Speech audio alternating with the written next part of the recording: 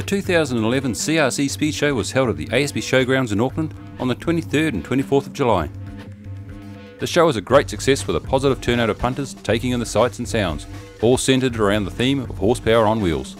A large percentage of those attending were motorcyclists, and we took the opportunity to speak with some of the exhibitors. First, we'll speak to Shayne King of Crown Kiwi on the Alpine Stars stand. We're here with former World 500cc motocross champion Shayne King with this stunning Alpine Stars display. Can you run through how the show's been going for you so far? Yeah, the show's been good actually. We've got a Geico Honda, which is a Justin Barcia replica of this year. We've got one of the KTM Red Bull 350s from Luke Burkhardt. A lot of Formula One suits from Vettel, from Schumacher and Sutil, Ben Spies and Casey Stoner's original suits from Alpine Stars. But just blowing me away with the amount of people that have attended so far. You know, we're only halfway through the show and we've just had a fantastic day so far, so we're looking forward to another fantastic day tomorrow. And a lot of people out there are surprised that they can get absolutely anything, the top shelf stuff here in New Zealand.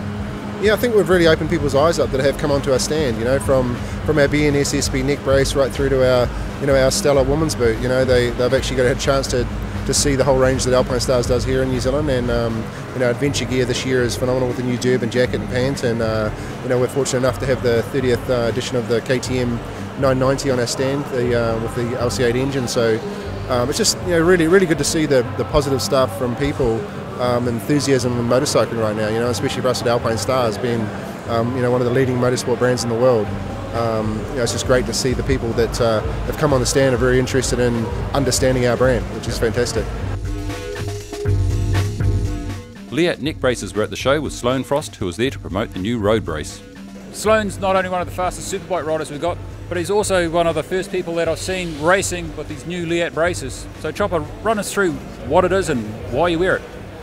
Well, we're just testing it at the moment, and anything that's can promote safety has got to be good. I mean, I've grown up racing motocross, and we've always used the Leatt brace in motocross. So being able to use it on a superbike is going to be a real advantage, I think. And anything can save neck injuries, and that's the scary part of racing, unfortunately. But so yeah, we're just testing it at the moment, and this is the new road brace. It's been designed so you can wear it on your suit, so it's not quite like the moto brace.